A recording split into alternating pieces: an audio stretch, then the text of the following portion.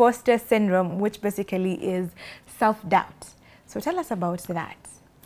Well, all of us at some point in life, we really encounter that. You reach a point where you are like struggling, you have the fear again that we mentioned. You feel like maybe you have set very, very ambitious goals, and it is important to do so in light of former Liberian President Sir Ellen Johnson Sirleaf, that if your dreams do not scare you, they are not big enough. They're not big enough. So don't fear to dream big, but at the end of the day, believe in yourself. There's a saying that goes, believe is a strange thing. It gives one the power to do the impossible. So just believe that you have got this. Okay. Yes, believe in yourself. So someone said, dream big and give God the bill. Yeah. Oh, nice one. Which is another one. So talk to us about persistence, the fourth P. Yes. Yes. Persistence. It's my favorite because as the author of the X Matrix 7 P's of Success, I really live that P. I'm very persistent in life. I don't believe in getting a no for an answer. You know, no will simply mean next opportunity, so to speak.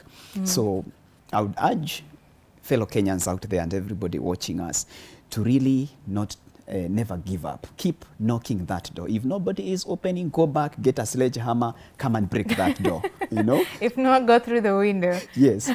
So be persistent, keep getting up every day, even if all signs are that things are not working, like we're in a season of COVID-19. People have lost jobs.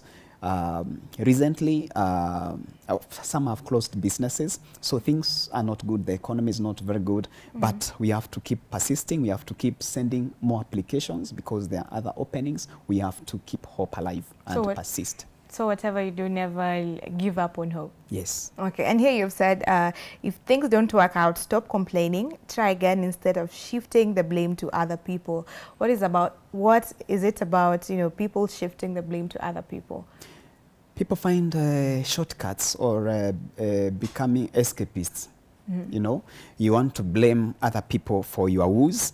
You want to blame others when you don't realize your goals. It's important to take responsibility and be in charge. And be in charge. Yes. And what is failure, really? Because some people see failure as the end, but some people see it as a means to where they're going. Failure is important in life. We learn from failure. We have failed at some point. So failure is basically you know, that situation or point in life when you don't achieve the aspirations you had, or like you take a detour. You wanted to achieve this maybe by June, then in June you are not even quarter way there. So I would advise that we re-strategize instead of just giving up. So failure is basically not being able to achieve what you aspired to achieve within the set deadline, so to speak. Yes. So we should take failure as a stumbling block, as a stepping stone instead of a stumbling block. Yes, right? You take failure as a stepping stone, as a learning point, so that you don't get stuck with your failures, so to speak, but rise above that and take the lessons with you, because it's very important to take the lessons, because like this COVID time, whatever people have gone through, if someone has not learned, then maybe they'll never learn. Yes. Okay, talk to us about the fifth P, positive attitude. Good. Positive attitude, again, another very important P, which is, as the P says, being positive, you know, believing you can. Remember Barack Obama, the 44th President of the United States of America, he rose to the presidency through positivity. His slogan was, yes, we can. So it is important for everybody to be positive, even if the situations and circumstances depict otherwise. So keep hope alive, be positive, that tomorrow the sun will rise again. It'll be a the better darkest day. hour maybe is just before dawn, but dawn is coming. Yes. Okay. Thank you for that. The sixth one, the sixth P. Yeah, sixth P is passion. Passion. You know, passion is basically that barely controllable emotion. Stephanie, I can see passion in you as we are handling this interview, because you are fit to be a presenter. Being passionate as a writer is giving all you can in your work, like I do that in my books. Being passionate ni kujituma. In the words of our former director, may he rest in power, Dr. Geoffrey Griffin, founding NYS and founding Starehe Boy Center, he used to tell us that when you are given a coffee cup to wash, wash it like it has never been washed before. My goodness. That's about passion, going the extra mile. Water boils at 211 degrees, but at 212th degree, after one additional degree, that water turns to steam. It is about going the extra mile, about that one extra degree. Passion. That extra factor. Yes. That's what makes you stand out. Yes. Your passion. Yes. And I love how you do the review after every chapter. And here you've written on a scale of 1 to 4. Where would you rate yourself with regard to your attitude when pursuing an objective? So is it important for us to also just have that in mind when we're pursuing something? What's my attitudes towards this thing? And make sure that I'm in check. It's very important to really review yourself and also rate yourself without being very hard on yourself, because like we do this with the other side of my life, besides being a writer and a corporate MC and marketing consultant, we also train corporates. And when we are doing team building, we have a recap, a set of activities. After every activity, we have a session to really reflect how have we fared in that activity. So it's important to take stock at different intervals in life. How well are you progressing? On a scale of like 1 to 5, are you inconsistent? Are you outstanding? Without being very hard or being so generous with yourself. It's very important. Okay. Yes. And why is it important? I was hearing a talk by Vosi, one of the famous speakers, and he was saying that you need to fall in love again with what you do. And this, I believe, is still on passion. So why do you need to fall in love again with something that you love doing? Because for someone, maybe they love cooking, they opened a restaurant, but you know, there's a lot of things, there's the budgeting and all that, which you are not prepared for, and you find that it's a burden to you. So why do you need to go back and fall in love with that thing again? Because I would say there was the initial inspiration, the trigger that gave you a hint that this is it. You know, when you keep finding what your purpose is, what you like, and you find it, then maybe at some point you detour. It will always be important to come back to really what you are good at and what you love doing. There are many things in life, you know, finding the cork in life. So as much as you may go round about or around it, it's always good to come back and pursue what you are really good at, in as much as you detoured, to continue being of great value. Yes. So it's important to do what you're really passionate about. Yes, it's important. Worth it. And for record, I may also mention in the interim, in the interim, as much as let's say you are good at teaching and there are no teaching jobs or opportunities forthcoming, do any other thing, make some dollars in between. Yeah, don't just constrain yourself and lock yourself out of other opportunities simply because you are a musician, yet maybe you can also crack a joke or two. If there's a platform to crack, to do comedy, please do comedy as you wait for an opportunity to go back on track. All right. Yes. Okay. Talk to us about the 7th P. That is people. Good. My all-time favorite, maybe. People.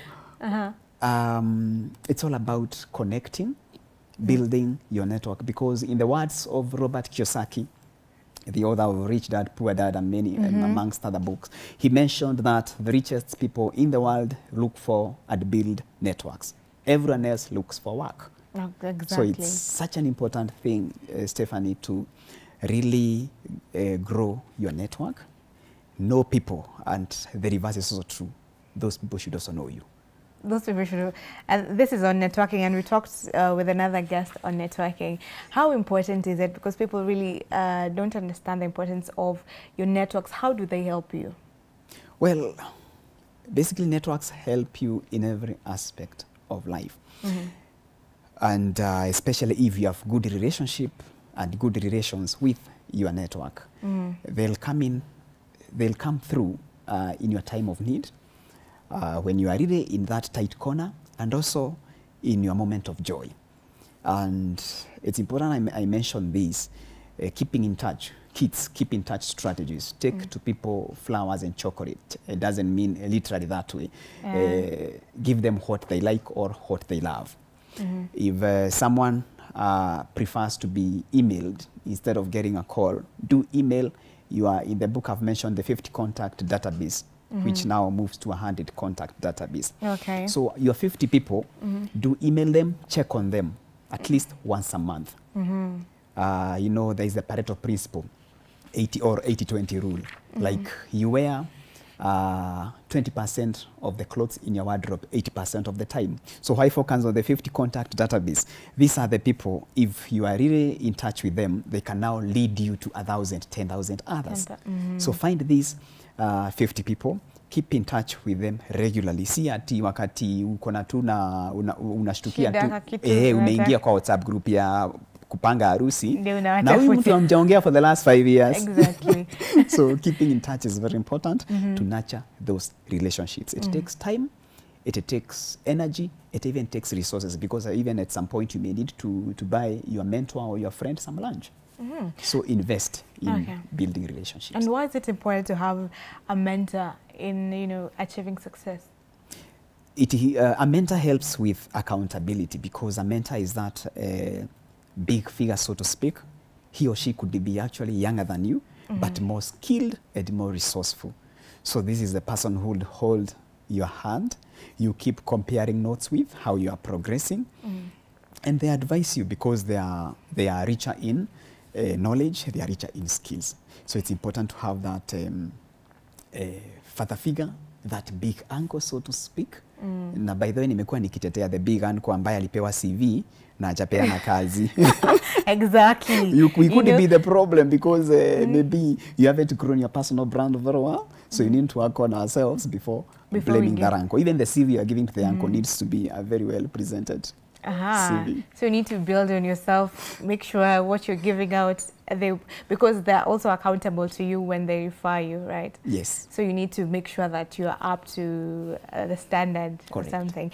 And so you've said that networking is very important. You've mentioned some quotes here.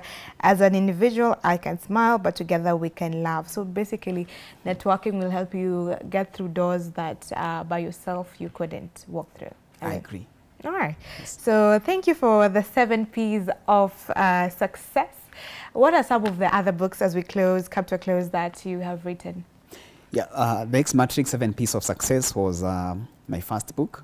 I did a DVD live recording of the same in 2015 and launched the book in 2016. My second book is titled A Better Tomorrow.